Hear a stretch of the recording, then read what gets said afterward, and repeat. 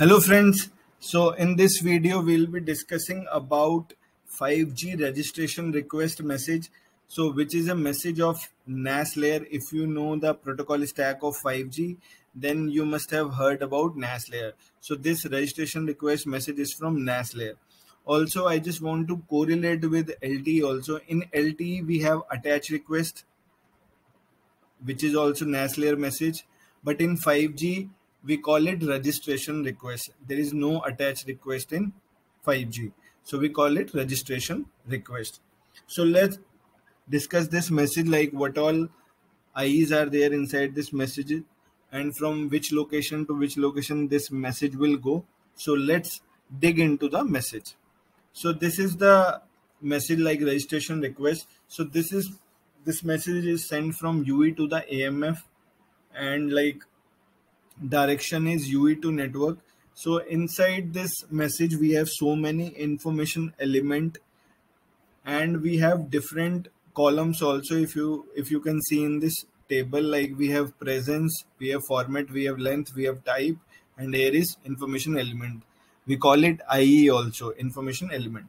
So if you see here in presence, we have so many fields like M, O. So M means mandatory, O means optional, C means conditional. So these are some values. So M means this I should be present in the message, so it is mandatory I.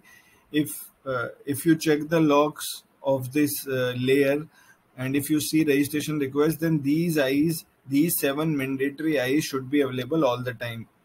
So like extended protocol discriminator, security header type, spare half octet, registration request message identity, 5GS registration type, NGKSI, and 5GS mobile identity. So these are the mandatory Is. Then we have 5G capability, UE security capability, S1 UE network capability, uplink data status, PDU session status. So all these IEs are available.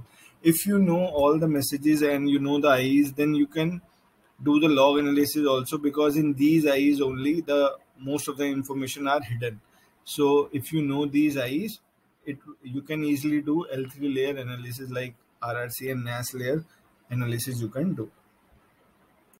So this is further so this message is very big and a lot of IEs are there, like UE status, additional GUTI, UE's usage setting, EPS, NAS message container.